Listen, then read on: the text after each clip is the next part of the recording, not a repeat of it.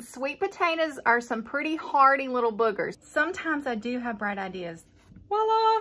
I'm gonna fire it up, y'all. Isn't that fancy? It's fancy. They are addictive, okay? You've been warned.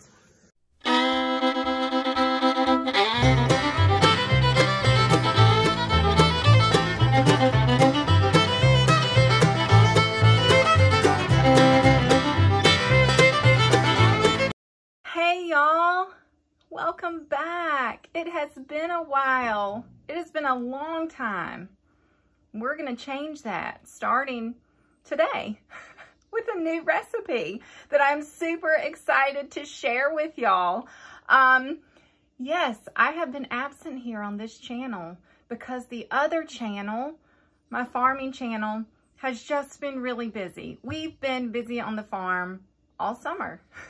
Spring, summer, and now it's fall and things are still rolling, but I am excited to get back on here and start sharing more recipes, and I'm excited that you're here to watch. So today I'm so excited to be doing another video in partnership with the North Carolina Sweet Potato Commission, which you can find online at ncsweetpotatoes.com, your one-stop source for all things sweet potato. Facts, information, recipes, and all the things from the #1 producing state of sweet potatoes, North Carolina. And yes, we're proud of that. Okay, so today's recipe includes sweet potatoes on the grill. Yeah, we're gonna call it savory grilled sweet potatoes because they are savory. They're delicious, and they're not only delicious, they're simple to make. So let's get to it. Okay, y'all, this is it. This is the start of the show. You're just gonna have to trust me here, all right? It's so simple. We have sweet potatoes, a pound of sweet potatoes. These are pretty large. I'm only gonna do 2 of them, and I'm gonna show you what we're gonna do with them. We're gonna use some ranch dip mix or ranch dressing mix. It doesn't matter, whatever kind. I just picked this up at the local pig, but you can use whatever kind you want.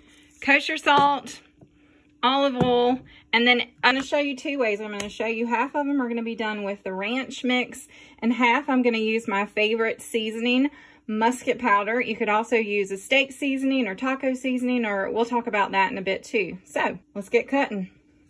Excuse me. Okay, first we are going to wash the sweet potatoes, and I'm actually going to leave the skin on for this recipe. You could peel them if you want to. It's up to you. We have choices, y'all. Choices are good. All right, but we are gonna wash them right now.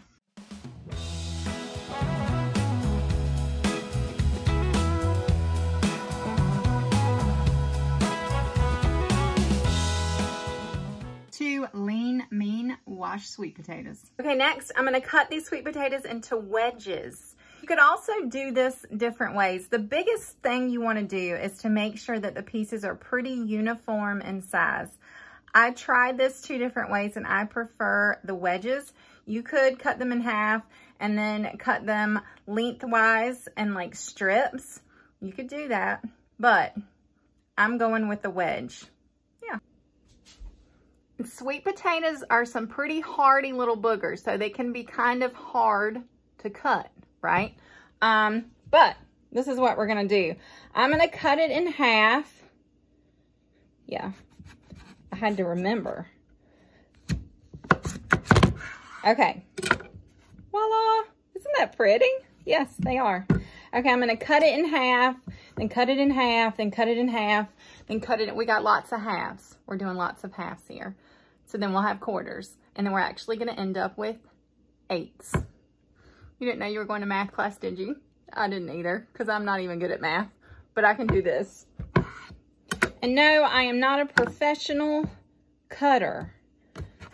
I'm not, but I can do this. You see? 1, 2, 3, 4, 5, 6, 7, 8. And this is what we've got. All right, and we're just gonna do this twice more. No, 3 times more.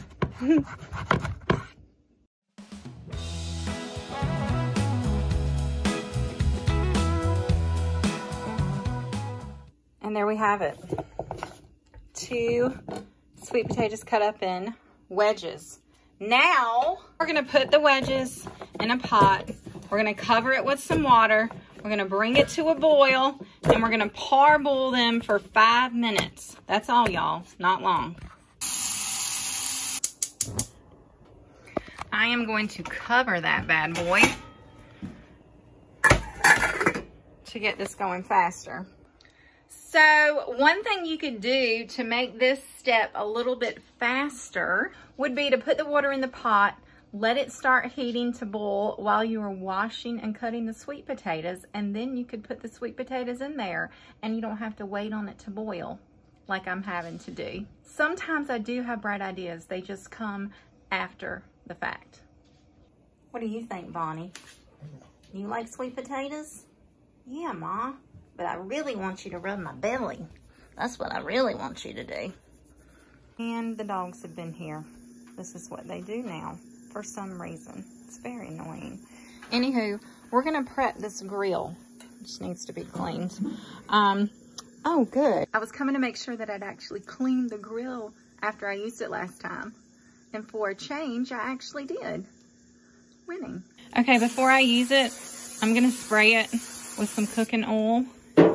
And then I'm gonna get it fired up. I'm gonna fire it up, y'all. Turn on our little propane. There we go. And get her going. Yeah, like that. And let it be heating up. So when those are done, the grill will be ready. All right. And look what happened while we were outside. It started boiling. That whole thing about a watch pot never boils, but if you leave, it will. So that's where we're at.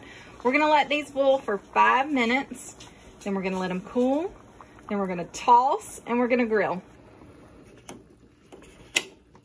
Okay, they are done. Okay, once they have cooled off a little bit and they're not steaming so much, you're gonna wanna take them and put them in a bowl and toss them with the other ingredients. And like I said, I'm going to show you 2 different ways, but obviously if you're using only one type of seasoning, just put it in one bowl.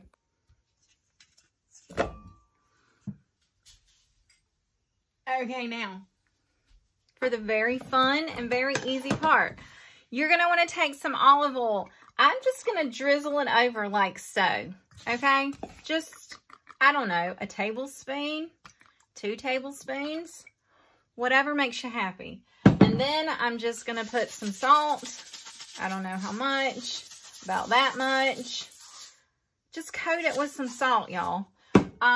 Let's see, these are gonna be my musket powder ones. I'll probably put like, I don't know, a tablespoon, half a tablespoon. For the ranch, I'm just gonna do this little number, like that. Probably, I would say like a tablespoon. Oh my gosh. Okay, what you're not gonna wanna do is drop it in the floor, but don't be like me. Don't do that. So anyway, let's say a tablespoon. If you were doing this all together, I would say 2 tablespoons of the ranch mix, or 2 tablespoons of your other favorite seasoning, steak seasoning or musket powder, or you could even use taco seasoning if you wanted to do that. Yeah, really, I think the possibilities are pretty endless. These are just the 2 that I tried and loved both of them. So that's why I'm showing you that. Okay, and now that everything's in there, you're just gonna toss it around and get it good and coated. That's literally all there is to it, y'all. You see how easy this is? All right, we're ready to grill. Alrighty, the grill is good and hot. And we're just gonna place them directly on it. You could also do these on a grill pan. You could totally do that. But this works just as well. And it leaves these pretty little grill marks on it. I don't know. I'd rather direct grill when I can, if at all possible. If you can put it on one side, it's gonna make it easier to flip them over. See, like that. Okay, now that they're all on there, we're just gonna close the lid and we're gonna let them cook for about 3 to 4 minutes. Flip, do the same, and we're gonna have some delicious sweet potatoes, y'all. Okay, let's see what we have here. Oh yeah, look at that. Isn't that fancy? It's fancy. It's beautiful. I mean, I feel like these, not only are these crowd pleasers, they're beautiful to beat. These would be perfect to serve for guests. You don't have to tell them how easy they were to make. Or you can. You can share the love. I'm all about sharing the love, y'all. All right. Just gonna flip everybody. Yeah. Oh, man. I gotta tell you something in a second. Okay, so while I wait for those to cook, I will confess something. When I was making these the first time, I tried a few different ways to do these grilled sweet potatoes, and it took me 3-4 tries to get them just right. But here we are, and they're just right. Anywho, so when I did this recipe and finally got it right, I did 1 sweet potato. So I had 18 wedges. No, 16 wedges. I ate 15 of them in one sitting. I let my son try one, and then I just kept standing there, and they just kept going in my mouth and into my belly because they were so good. So I'm just warning you that they are addictive, okay? You've been warned. And we're done, y'all.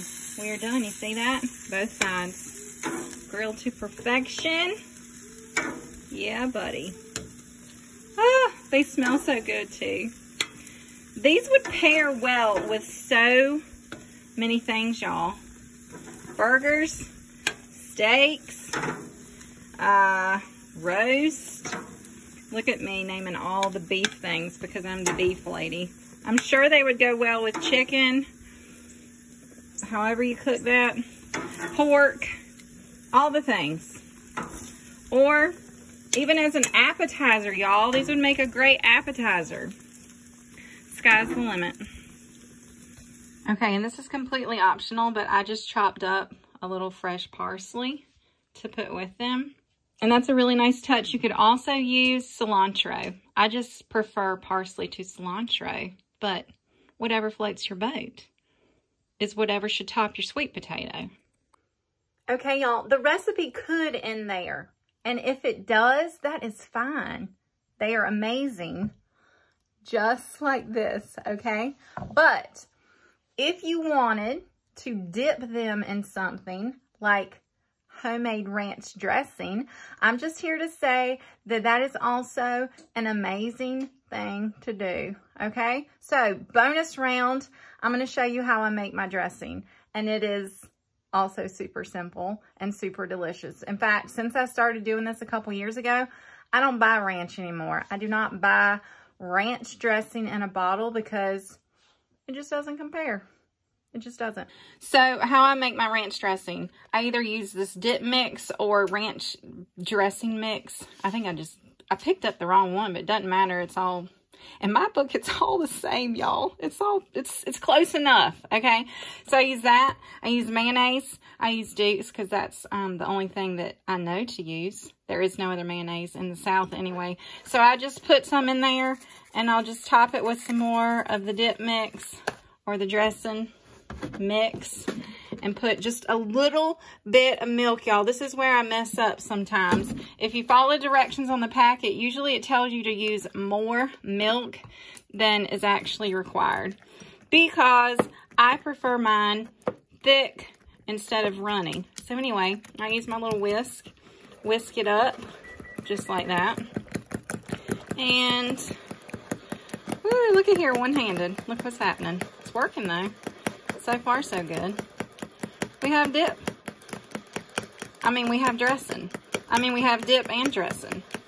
It's multi-use, y'all. Multi-use. Okay. There we go. You just take that little wedge. You just dip it in there like that. Well, you might want to put it in your own bowl. You might not want to put it in the bowl that you're going to serve the family out of, but whatever, it all works.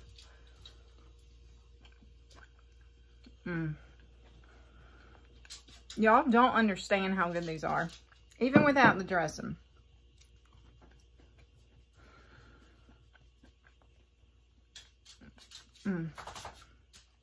I need you to understand.